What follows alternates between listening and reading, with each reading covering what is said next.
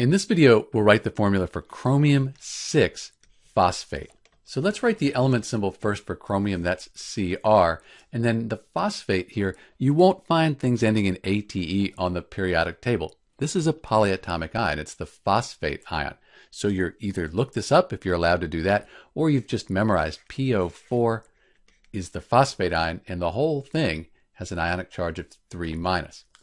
When we look at chromium here, we're told that we have this 6, so we're going to have 6 plus here. And these need to add up to 0, give us a net charge of 0.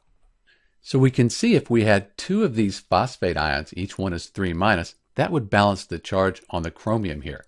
So let's put parentheses around this and put a 2 as our subscript. 2 times 3-, that's 6-. That would balance out the 6 plus.